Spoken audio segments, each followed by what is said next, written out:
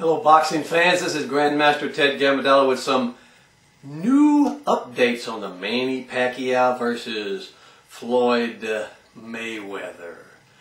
It's now being reported that Bob Arum, the promoter who's putting together the fight, is guaranteeing Mighty Manny more money or a bigger split than he's guaranteeing Mr. Mayweather.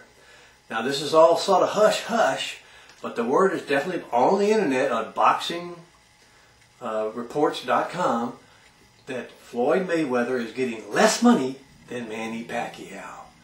It's a gag order on who's getting what or more, but the word is that Manny's getting a bigger guarantee. They're getting a split, but if they don't get the certain quotas, Manny gets more money.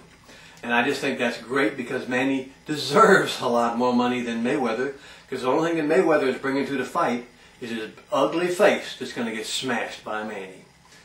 And all you Mayweather lovers out there that are commenting, you're just barking up the wrong tree, folks. This guy's all mouth, all show, and Manny's going to shut that mouth and show him what a real boxer is all about.